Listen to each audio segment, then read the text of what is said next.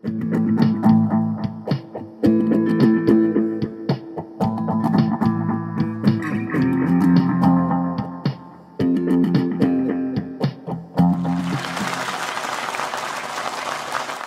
you happy? Hi, my name is Eric Zillmer, and I want to talk to you about happiness, specifically your happiness, or how you can become happier. But how can one be happy during a pandemic? Even resilient individuals feel out of sorts right now. So if you feel overwhelmed or anxious, it's absolutely normal during this confusing time of uncertainty. It's not your fault, but it is your problem. The critical question is, what are you going to do about it? How do you spring forward and not fall back? How do you get comfy during uncomfortable times? And what psychological first aid is there? Proven coronavirus busters that can build up our resiliency and indirectly boost our immune system. Well, pull up a chair, get some buttered popcorn, put another log on the fire, and let's get cozy and talk about what should be in your toolbox of happiness. Well, let's start at the beginning, at least at the beginning of our country. It was here at 7th and Market Street in Philadelphia in June of 1776 that Thomas Jefferson rented a room in the Graff House together with his enslaved servant to write a draft of the Declaration of Independence. In it, he wrote the now famous words that every American has the basic right to the pursuit of happiness. Now, what did Jefferson mean with that? Did he mean that every American has the right to pursue wealth and property, the American dream, so to speak, to go from poor to prosperous? Or did Jefferson have something more complex in mind? Happiness as the expression of freedom. Will Smith, the famous Philadelphian philosopher, put it this way. He thought Jefferson was kind of slick by putting the pursuit into the pursuit of happiness, because the pursuit puts it back on you. I agree with Will Smith. I think to us Americans, it's the pursuit that matters. Jefferson taught us an important lesson, that happiness is not a place, it's a direction. Next, we became obsessed with being happy. Happiness became part of our culture. We eat Happy Meals. We splash ourselves with a cologne called, you guessed it, Happy. A drug was created called ecstasy, stamped, of course, with a happy face. We drink orange juice that smiles back at you. Have a happy day. Don't Worry, Be Happy became a #1 music hit. And of course, we use the great modern icon, the smiling yellow face, every day in our social media. Today we are being told to just be happy, on command. But as a nation, we only rank 14th in the world in happiness. Norway, Iceland, and Denmark are the top 3. As Americans, we are getting wealthier, but we are becoming unhappier. One of the first psychologists to focus attention on happiness was Abraham Maslow. Up until then, psychologists have mostly studied what can go wrong with humans, not what could go right. Maslow created a model of happiness with physiological needs such as satisfying hunger, thirst, sleep, and sex at the bottom.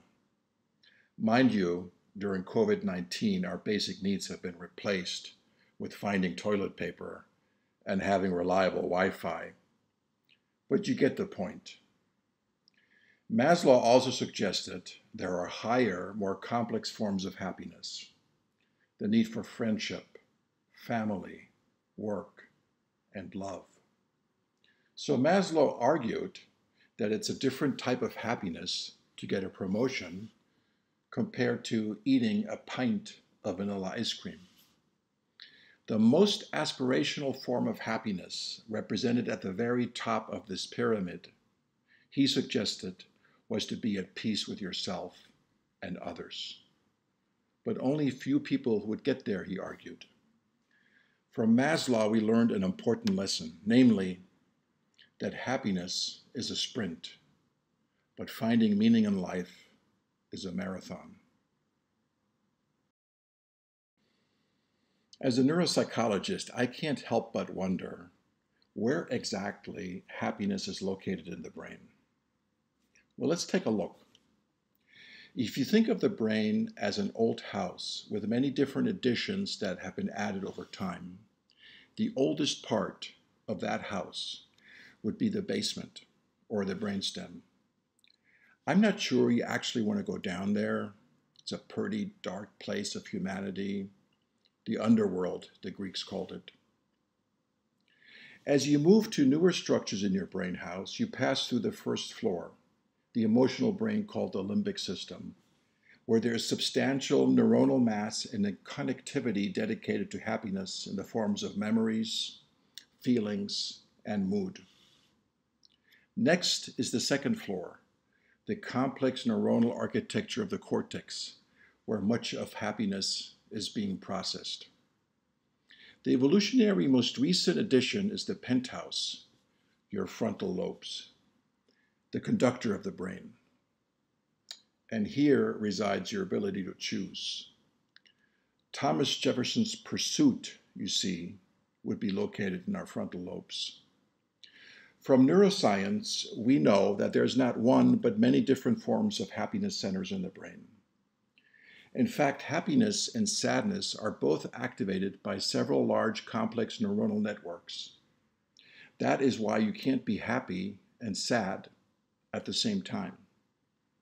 Most importantly, our brains allow us to be aware of how happy or unhappy we are.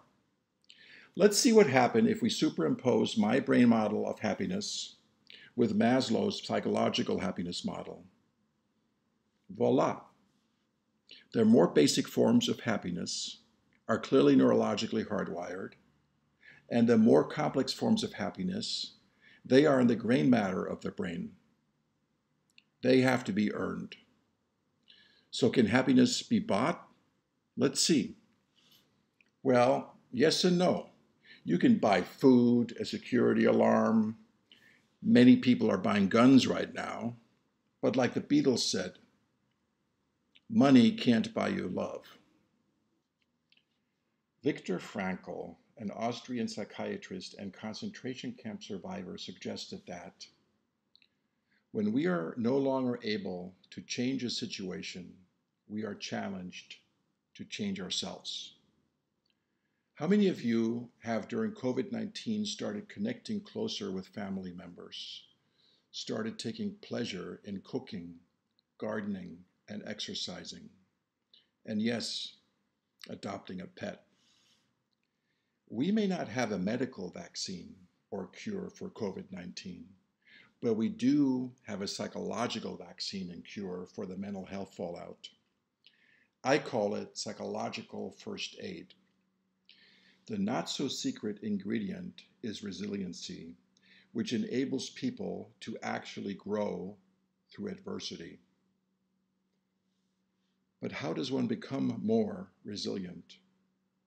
Here are 5 areas you can immediately work on.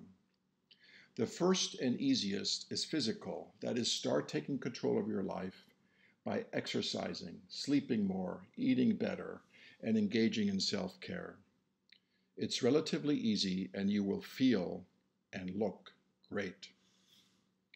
Next, start thinking better and you will feel better.